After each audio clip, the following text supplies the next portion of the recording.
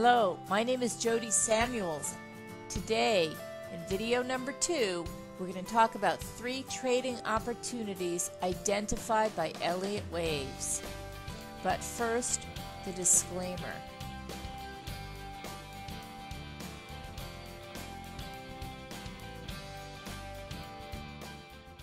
Let's review the goals to help you develop confidence as a trader by showing you how to read the market map and to help you make more money and save time and effort in order to reach your full potential as a trader.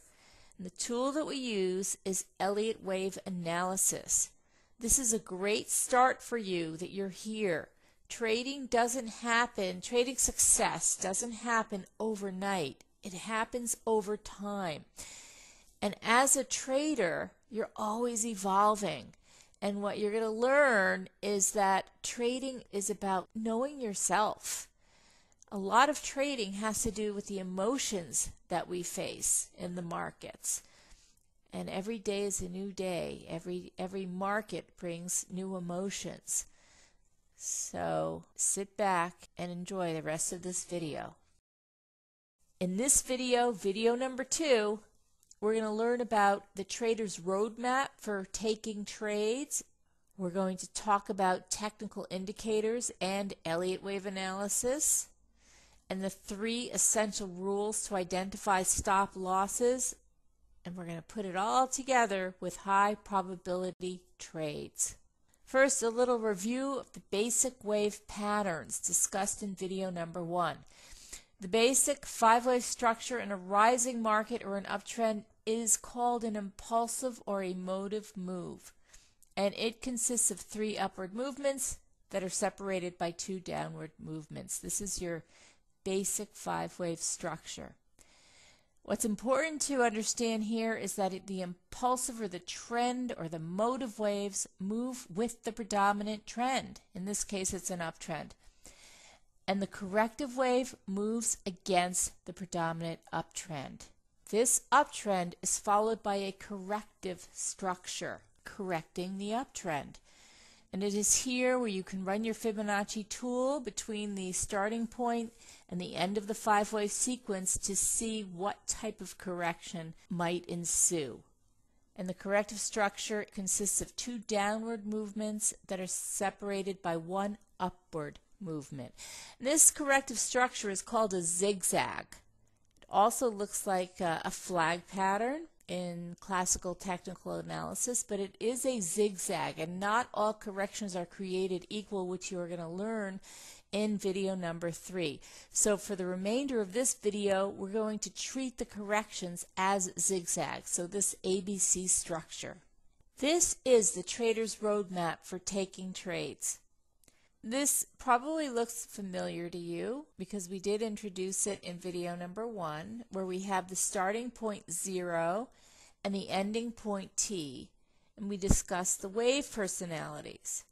What we learned is that each wave in the cycle has a distinct personality driven by traders' emotions. So this is the Elliott Wave roadmap, the cycle, the 5 waves up and the 3 waves down. And each wave in the cycle calls for a specific trading strategy, which we are going to learn about, of course. We know that the Elliott Wave trader will make most of his bigger profits in trend waves, and will need to learn to sit back and wait patiently during consolidation waves or pauses in the trends, because a larger percentage of time is spent during these corrective moves. So on this chart, you see we have the end of the trend at point 0 and point T. We have our sideways markets for waves 2, 4, and B. And not all sideways moves are created equal, by the way. Some of the sideways moves are sharp corrections, some are sideways. Some are simple, some are complex, but more about that when we look at corrective waves. And then we have our impulse waves, our trend waves, where we're going to be riding the trend, and that would be waves 1, 3, 5, A, and C. So a few comments.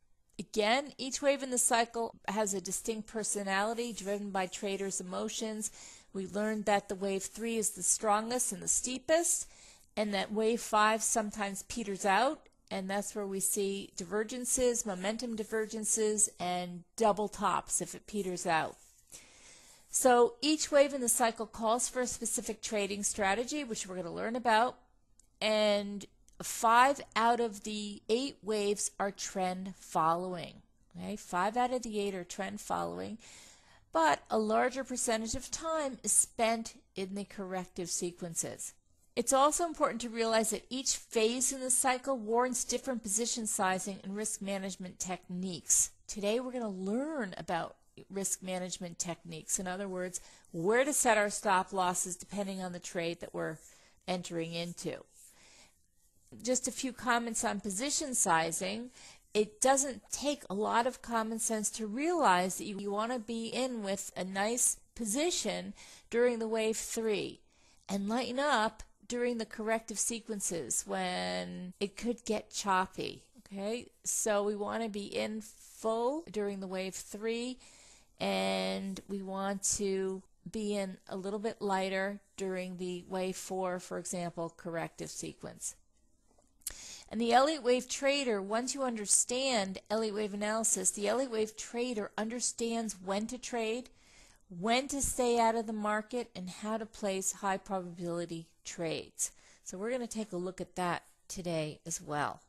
As an Elliott wave trader, once you learn to recognize the patterns that are evident in each phase of the cycle and internalize these patterns, you will develop the confidence to read the market map for any phase of the cycle. And where it gets really exciting is to prepare to position for a trend move which you know is about to happen. Once you get the sense of what a corrective move market feels like and looks like, you just intuitively know when to sit out or how to position yourself for the next impulse or trend move. So it takes time, it does take work, nothing comes overnight, but I think it would be well worth your time to really work it, to really try to understand, the rhythm of the market and how the market moves and when you should be in a position and when you should be out of a position. And there are skills to learn. And in order to really learn these skills well, it does take practice. It does take, working on a demo account and practicing. Now let's talk a little bit about technical indicators and Elliott wave analysis and how they work together. Back to our roadmap. Technical indicators don't really tell the complete picture. They tell half the story. First of all, we learn about 2 types of indicators, trend following and oscillators. And we're going to learn about them now in the context of our market map. The most popular trend following indicators are called moving averages. And the common oscillators that you're familiar with include the MACD, stochastics, and the RSI, for example. But there are many, many more. But let's take moving average crossovers as an example of a trend indicator. They do a great job of getting a trader long in the case of an uptrend, even though they are lagging indicators and get traders in late. But the information provided from the moving averages lacks depth. Do the moving averages say anything about how the price action relates to the overall direction of the cycle of the market? Is the trend new, or is it part of the bigger trend? If the trend is down, how far down will it go? What is the target? For sure, moving averages give us clues as to what part of the market cycle we are in. But until you understand Elliott wave analysis, you don't really know what to look for and how to use these moving averages. It would also be nice to know how to target the trend move, which Elliott wave analysis provides. So if you're following moving averages, you're going to want to know what your target is, what you're targeting. Otherwise, you might take a position and get out of your position too soon, or not get out soon enough, and perhaps get in too late. So the other half of the story is told with an understanding of market cycles, or Elliott wave analysis. And when you combine both, it's very, very powerful. Now let's talk more about technical indicators in the context of our Elliott wave roadmap. Elliott wave analysis identifies several waves to improve trading the market map. And the goal is to understand the larger moves and obviously keep risk to a minimum. So I'm going to show you how to keep risk to a minimum in a minute, but let's review this map. Point 1, Elliott wave analysis helps to identify the trend. A 5-wave advance means that the overall trend is up. We've all heard the phrase, the trend is your friend, because it's always easier to trade in the direction of the trend. It offers the path of least resistance. So that's number 3 on this list of strategies. Trend strategies for waves 1, 3, 5, A, and C. And this is where moving averages come in handy. When the moving averages are pointed up, and if you picture a clock face and you picture the moving averages pointed up between 12 and 2 o'clock on the clock face, in the case of an uptrend, you are in the middle of a healthy trend move and should take advantage of it. By the same token, if the moving averages are pointed down between 4 and 6 o'clock on a clock face, you're in a healthy downtrend and need to take advantage of it. Because again, trend moves occur, maybe 30% of the time. That's when you need to get involved. You need to, take notice and get your positions on. So in the case of an uptrend, using moving averages, you want to buy whenever price retreats back to the moving average. Kind of like a rubber band effect, where price snaps back to the average. Okay? So that's one strategy, trend strategy using moving averages. And the FX Trader's Edge trained trader uses 3 types of strategies. Now let's talk about sideways strategies, or corrections or counter trend moves. The 3-wave pattern is a corrective response to the impulse move. And understanding that the corrective move is merely a pause in the overall trend, it's very important for traders because these counter-trend moves are opportunities for traders to position themselves in the direction of the larger trend. So this is number 2 on the list of strategies, sideways strategies for waves 2, 4, and B. And here's where oscillators come in handy. Oscillators don't work in trends. In other words, when an oscillator is overbought, you're not going to sell, you're not going to go against the trend, because oscillators will remain overbought as long as the trend is up. So that's a fallacy. However, I like to use oscillators to get into the trend. So in this case, the trend is up. So I would use oscillators to get in on the wave 2 and the wave 4 and the uptrend. And if the oscillator is oversold, that's when I'd look to buy. Okay, because you want to buy on weakness in an uptrend and you want to sell on strength in a downtrend. You can also use the oscillator during this B wave. So use the oscillator during the corrective sequences, the counter trend sequences, means the same thing, or the pauses in the trend. It all means the same thing, counter trend, corrective, pause. That's when you use your oscillators. And use your moving averages to keep yourself in the trend. Now what's going to happen during the corrective waves? The moving averages are going to turn sideways perhaps, depending on the length of the correction. So again, if it's a sharp correction, the moving average, if you're looking at a moving average crossover, the moving averages are going to come together if you're looking at 2 different moving averages. And they're only going to spread apart in the 12 to 2 o'clock angle once the trend begins again. So once you pull out of the sideways correction.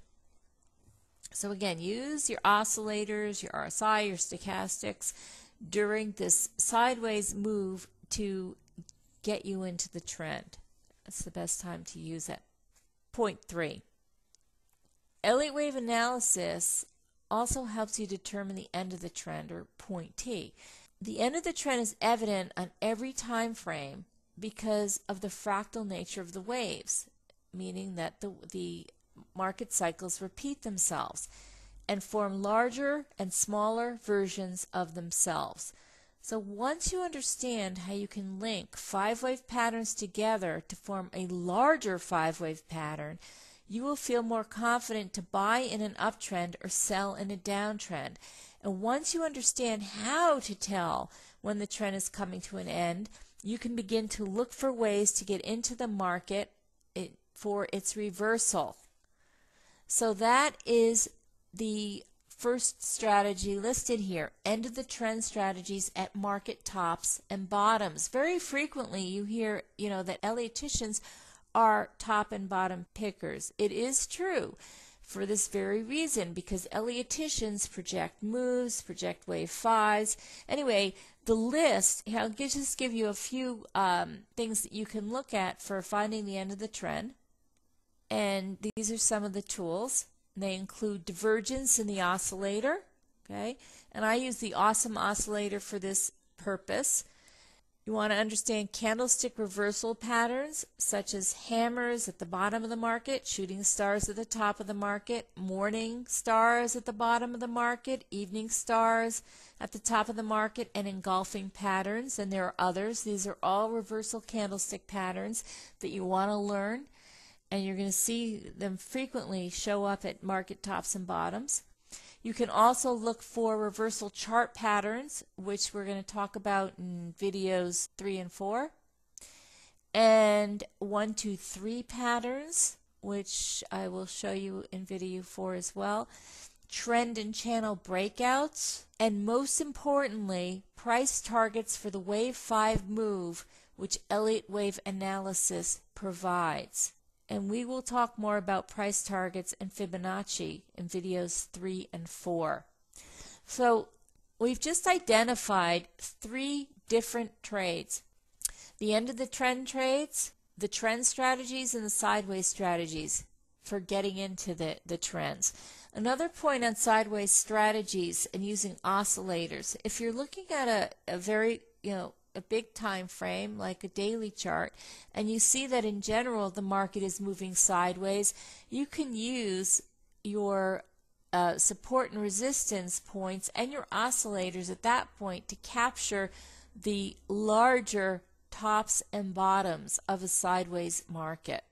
So what I would recommend is that if you're trading currencies, there's so many different currency pairs that you can look at. Have a look at the daily or the 4-hour charts and just flip through 20 or 30 pairs to see which of the pairs are trading sideways, and then make a note and just have a look at them once a week, because those will provide you very good trade opportunities for selling at resistance and for buying at support, especially when these markets have touched the resistance points a couple of times prior, and support points a couple times prior. We've talked a bit about entering trades on our market map, the 3 types of trades that we're going to look for. Now we're going to talk about 3 essential rules to identify stop losses. So when we get in a trade, where do we set our loss, our stop loss? And that's the nice thing about Elliott wave analysis, is that it provides specific points of ruin. In other words, it tells you when you should be out of a trade if it goes against you. And how does it do this? These are the 3 rules that cannot be broken. And these 3 rules help to reduce the risk on any trade that you take. So, the rules that shouldn't be broken. 1, wave 2 never retraces more than 100% of wave 1. I'm just going to read them now, and then we're going to go into them in more detail. 2, wave 3 is never the shortest wave.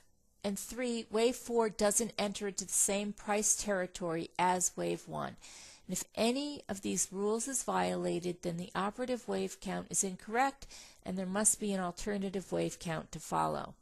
This is the first rule. Wave 2 never retraces more than 100% of wave 1. What that means is that wave 2 never goes below point 0, the starting point. So here's the starting point, the red dotted line across the page. And if wave 2 goes below point 0, then it's not wave 2. But more importantly, if wave 2 goes below point 0, it means you need to get out of your trade. Let's say you bought a wave 2 retracement for a potential wave 3 move, and it comes down below the starting point. Well, you need to get out of your trade. There's always another train, there's always another trade. You can always get in if price comes down and makes a new low and then starts to head back up again.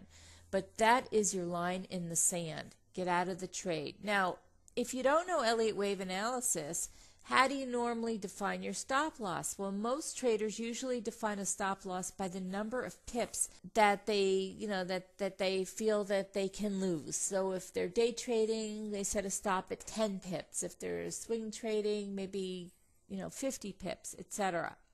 Maybe 25 pips if you're day trading. So most traders just arbitrarily pick a stop loss. But wouldn't it be better to define a stop loss based on rules? And that's what Elliott wave analysis does. It offers a way to know if your trade is wrong. Okay? And these are the three rules that we're talking about. There are only 3 rules in Elliott wave analysis, and they're very helpful in determining where we're wrong on a trade. So this is one of them. Now let's look at our market map, and here we are. So we see our wave 2, and we see our line in the sand for a long position. Get out of the trade. Okay? If you're going to buy the wave, we learned from video number 1 that wave 2 is usually a sharp correction. So it usually retraces most of the wave 1, and that's because of the wave personality that the traders haven't realized yet that the trend has turned around, that the trend is up instead of down. And so the wave 2 comes down quite a bit. It gives a very low risk opportunity to buy with a stop loss below point 0. So we set our stop loss based on what makes sense, not based on the number of pips that we feel that we can lose. Because if we have that attitude, if we set a 10 pip stop loss just because that's what we've decided that we're going to lose on every trade, well, it just might not be the right stop loss. It might shake us out of our trade, and then the market might turn around and go back up. On the other hand, we don't want to move our stop because that's the worst thing that we can do. So if we do set a stop below point 0 and we get stopped out, fine. But if we set the stop below point 0 and price is moving close to point 0 and we think, oh my gosh, there's no way, I'm going to move my stop and bring it down another 10 pips, and then price comes, we're already through point 0 and price comes down to that level and we think, oh, it's got to stop now, and we move our stop another 10 pips. Before we know it, we've moved our stop 50 pips away from where we wanted to get out originally, and that can wipe out our profits that we've worked very hard to make in prior trading sessions. So we don't want to do that. But that's really about the psychology as well. And once we define our rules and have it written down on paper, there's a better chance that we're going to follow our rules and not change them midstream. Like, it's really important to follow our rules and stick with them. So again, the line in the sand for going long on a wave 2 is the point 0. And how would you buy in a wave 2? Well, we said that wave 2 corrections are steep. So again, you can use Fibonacci, and you can measure the 61.8% retracement. It's really good to buy once the market turns around, and buy on the candlestick patterns, and then leave your stop below point 0. And we're not going to get into managing the trade because that's another ball of wax, because once you're in a trade, there are things that you can do to manage it, and very important things that you can do to manage it, because we want to maximize our profits when we're trading. And we already have a sense that we want to maximize our profits during the trend waves. So there, we have a good idea that we want to have our our largest position during the wave 3. But all of our position sizing is based on strict money management rules. We don't want to risk, we might have a range on what we're willing to risk on any given trade, and maybe during a wave 3 we're willing to risk more than we're going to risk on a wave 1, for example. So that's our wave 2 trade. It's our corrective wave trade, getting ready for the next trend move in a wave 3. The next rule is that wave 3 is never the shortest wave. And when wave 3 is the shortest wave, another count may be in order. If wave 3 is the shortest wave, it could mean a few things. It could mean that the market is gearing up for a larger move and it is just beginning, in which case it would be labeled a 1-2-1-2. Or that this is a correction which will be followed by a move in the opposite direction. So again, in order to know this, you do have to become proficient in Elliott wave analysis and see this in the context of the bigger time frame. So when you're looking at one time frame only, you're looking with tunnel vision. You always need to go to one time frame higher or 2 time frames higher to get context, to see what the bigger picture is doing. So if you're trading a 5-minute chart, you might be trading a 5-wave sequence that is linked together with, maybe that's only a wave 1 of the bigger picture, but you're not going to see that trading it on the 5-minute chart alone. So that's the second rule. The third rule is that wave 4 doesn't enter into the same price territory as wave 1. In other words, wave 4 doesn't overlap wave 1. So when buying in a wave 4, make sure it doesn't go below the top of wave 1. And that's, that would be the line in the sand for the stop loss on a wave 4 buy. So let's look at our market map. And if we look at the wave 4, the line in the sand for a long position in a wave 4 is below the top of wave 1. You have to get out of the trade. Now sometimes wave 4s come very close to the top of the wave 1, and you just have to get out of the trade. And other times when the wave 3 is extended and it's very steep, that's going to be a much larger stop loss. Okay, so it'll be a much larger stop loss to buy in a wave 4 and leave your stop above wave 1. So you just need to know that, because not all wave 3s are created equal. Sometimes a wave 3 can go on and on and on, which means that the top of wave 1 isn't going to be close to the bottom of the wave 4. So there are other ways to protect yourself when entering a wave 4. And one of the ways would be to leave a stop below the bottom of the wave 4 once wave 5 begins. So that's the third rule that we use to identify stop losses on our market map. Now if we look at the corrective pattern on the map, ABC, just think of it as a 1, 2, 3 in the opposite direction. It's the same idea, that if you sell on a wave B, your stop is going to be above point T, above the termination point. Just as if you buy on a wave 2 correction, your stop is going to be below point 0, or the start of the move.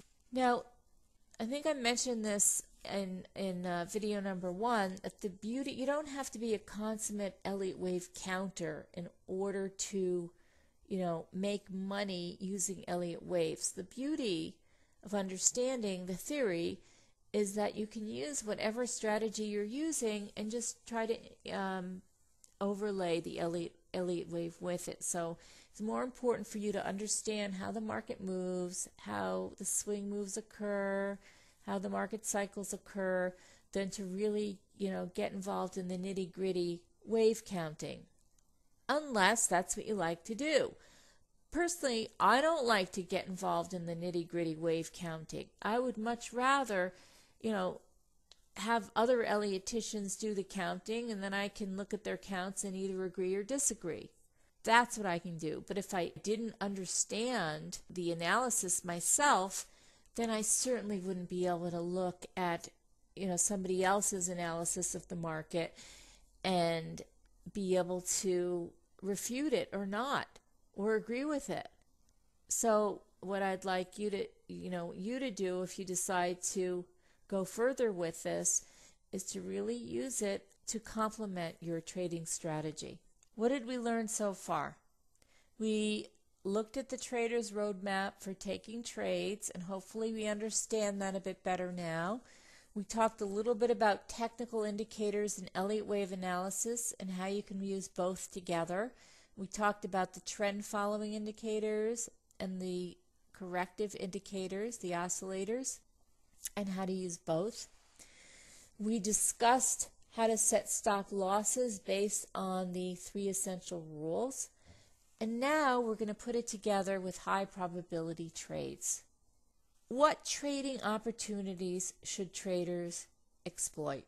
On our trading map, we highlight waves 3, 5, and C as the trend trades we want to get into. And wave A is the end of the trend trade, to get into the wave A. So we have the end of the trend trade as well. So imagine that we are like lions in the den, just waiting for waves 2, 4, 5, and B to get us into our trend trades. For example, let's look at trade 1. Trade 1 is a buy on a wave 2 pullback with a stop below 0.0. Okay? This is an opportunity to ride the strongest and the steepest wave 3.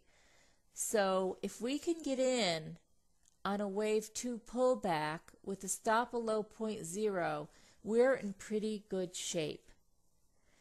Now again, if we go below 0.0 and we get stopped out, then the market will make a new low, and we look for this opportunity again. There's always another opportunity. So that's a great trade. That's the level 1 trade. But once you get into this and once you learn more, there are ways to add to the position in a wave 3. But that's not the scope of this learning series. We're not going to talk about that. But certainly, especially if the wave 3 is extended and you've targeted the wave 3, you know how to do that, there are ways to add to your position in a wave 3. If you're a scalper or a momentum trader, this is when you can get into your trades as well. And you just want to get in on all the pullbacks. Okay? So that's trade number 1. Buy on the wave 2 correction with a stop below 0.0. Trade number 2 is to buy on the wave 4 pullback with a stop above the top of wave 1. And this is an opportunity to ride wave 5. So again, we just mentioned that sometimes the wave 3 is extended, it's long, and the stop might be too wide, but that is a legitimate stop. So you can still leave your stop above wave 1 and then move it up as the trade goes in your favor. But if you do that, then you have to use strict money management rules, and you have to take a smaller position because the stop is bigger. Okay? Your position is a function of what your stop loss is going to be, because there's no way that you want to take a position in a wave 4 and leave a huge stop at the top of wave 1 and have it, and have it be a 3-wave move and reverse and go all the way back and get you stopped out. So set your position accordingly. Let's just assume that you risk 3% on the wave 3. Well, on the wave 5 you might risk 1%. And figure out what your position size will be based on your stop loss at the top of wave 1. And then, of course, as the trade moves in your favor, So as the trade, takes out the top of wave 3, you can even move your stop loss to break even at this point. So that's trade number 2. Trade number 3 is the end of the trend trade to ride the first leg of the correction A down with a stop above point T. And we talked about the various tools to use to figure out that we've reached the end of the trend. And once you figured it out and you take your short position to ride the wave A, you leave your stop above the highs. Okay, that's what you do. And trade number 4 is the wave B pullback to trade wave C. Okay, so sell the wave B pullback with a stop above point T. And once we internalize the neat and tidy framework that Elliott wave analysis provides, we can then use the technicals to help us with our confirmations. So that's the beauty of Elliott wave analysis. We can use technical analysis, in addition to the market map. But we've got to understand the market map. Really, what's the market going to do? It's going to go up, it's going to go down, or it's going to trade sideways. And we want to go with the trend. That's what we as traders need to do. We need to go with the trend, or have a methodology to find the end of the trend. Okay? And there are many strategies to use with this that we don't really have time to go through. So now let's look at a different type of trader, the type of trader that you might be. What is your trading personality? If you're a day trader, you would use this market map. You would look to buy the dips on the 5-minute chart if the trend is up on the 15-minute and the 1-hour charts. So again, we're looking at the bigger time frames for context to gain perspective on what we're doing. So if you're a day trader, you might be trading the 5-minute, or you might even be trading the 1-minute. And you're going to look to see what the trend is on the bigger time frame and then get in on the dips.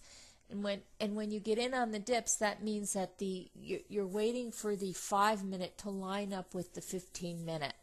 Okay, so the 15-minute trend is up. You're waiting for the 5-minute to line up with the 15-minute, and you're not bucking the trend. If you're a momentum trader, you might trade off of the 1-minute chart and look at the 15-minute chart for your perspective. So you might be, scalping long if the 15-minute trend is up. If you're a swing trader or a position trader, then you're going to look to buy on the hourly if the daily and the 4-hour trends are up. Okay, this means that the markets are in sync. So you always want to trade in the direction of the trend on the bigger time frame. If you don't, you can go against the trend, but just be, you have to be nimble. You have to make sure that you leave your stops tight and you get out of your position if you're wrong. It's really, I'm sure you've experienced selling a market because you thought that it was overdone, and watch it just go up, another 50 or 100 pips after that. So that's why we look at the bigger time frames to gain perspective. So again, if you're a swing trader, you might take positions based on the hourly or even the 15-minute, and you're going to look at the 4-hour or the daily for your perspective. And we can do this because the markets are fractal and the markets repeat themselves in every different time frame. Let's look at some market examples based on what we learned about today.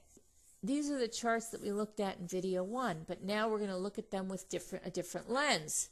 We're going to look at these charts with a new perspective, a different perspective. So this is example number 1, a 15-minute Euro USD uptrend example. Based on what we just talked about, you can see where we would enter our trades and where our stop losses would be. So starting on the left, we would look to enter our trade for the, on the wave 2, assuming that we did our analysis and we found the end of the trend, we found our point 0, the market moves up nice, impulsively in a wave 1, and it corrects. In a wave 2, we buy on that, we have a nice engulfing candle on the wave 2, and we know what our stop loss is going to be, below point 0. And so that's how we position size based on what the stop loss is going to be, and we have a nice trade there for the wave 3. Okay. For the wave 4, we decide to buy there as well on the wave 4 correction, and we might have some moving averages on our chart. We buy at the wave 4, and we set our position size based on where our stop loss is going to be, which is below the top of wave 1. And that's a great trade. So those are a few great trades. Now, our end of the trend trade is also a good trade for the wave A. We do our analysis to find the end of the trend, selling it at the wave 5. And then our wave B trade is a good trade. If we sell, we leave our stop above point T, which is the end of the wave 5. So now we've put this into the context of our market map and where our stop losses might be. Now let's look at the next example, number 2, which is the Euro Pound cross 4-hour downtrend example. So again, look at that wave 2 pullback. It corrected most of the wave 1. So if we do sell there, our stop loss is minimal, above point 0. And this is an example where selling the wave 4 pullback in this downtrend move would give us too large of a stop loss to leave below the bottom of wave 1. So we would leave our stop in this case, since it is a sideways corrective pattern, we could comfortably leave it above the highs of the wave 4, above that horizontal line actually. And then we have the ABC correction. Again, if we buy on the wave B, our stop loss is below the point T, which is at the end of the wave 5. So now we are putting our trades in the context of the wave personalities and the market map. Let's look at example number 3. This is the S&P. Same story. Buying the wave 2 for the wave 3 move with a stop below point 0 provides a very nice risk-reward profile for a trade. Buying the wave 4 for a wave 5 move with a stop above wave 1, again, it's a bit far, so we have to just reduce our position size based on our money management. And again, we're going to take a smaller position, risk maybe 1% instead of 3% on the wave 2 trade. And we have our end of the trend for the wave A. It's probably a great trade. We don't have the awesome oscillator up to see the divergence between the wave 3 and the wave 5, but I can just tell you that with that steep of a wave 3 and that lackluster wave 5, there would be divergence, providing a nice end of trend opportunity to sell for the wave A with a stop above point T. And we use our Fibonacci tool to figure out what the potential correction would be, and the wave C actually goes to the 50% level of the move up. Let's look at another example. Our fourth example is our gold example, and again in the little box we have the weekly chart, and in the big box we have the daily chart. So you can see the 5-wave structure there.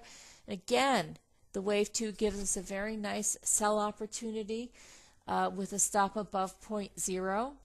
And you see some nice doji candlesticks at the end of the wave 2. So we're always looking at the candlestick patterns as well. And the wave 4 has a nice doji candle, a nice candlestick pattern to sell as well, with the stop at the wave 1 bottom. So we can use these stop loss principles in every market that we're trading, on any time frame that we're trading. We just looked at a number of examples ranging from the 15-minute up to the daily. And that's because the markets are fractal and the patterns repeat themselves over and over and over again.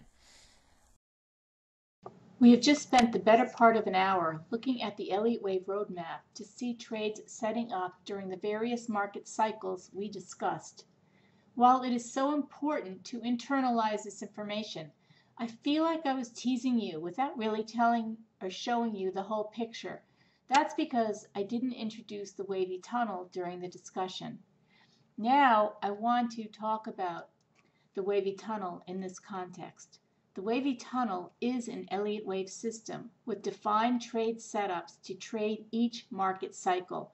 In my 30 years of trading, I personally have never found a better system, and I urge you to take a serious look at this and join me in this training. I truly believe you will never look back, and it will take you several notches above where you are now in your trading. The wavy tunnel trades, as we have defined them, can be broken down into two types to trade the market cycles just discussed: trend following and end of trend. There are 3 specific setups for trends and 2 for the end of the trend. We specifically lay out a trading plan for each of the 5 trades, making it very easy to follow. How would you like to know exactly how to get in on a trend that you don't want to miss? How would you like to be told where your entry is, your stop loss, and your profit targets, evident from looking at the chart setup? The wavy tunnel does this. And how would you like to know how to find points 0 and T, where to get in, where to set your stop, and where to take your profits? The wavy tunnel does this. The wavy tunnel highlights the Elliott wave cycle elegantly and with visual clarity. The setups are clean and obvious.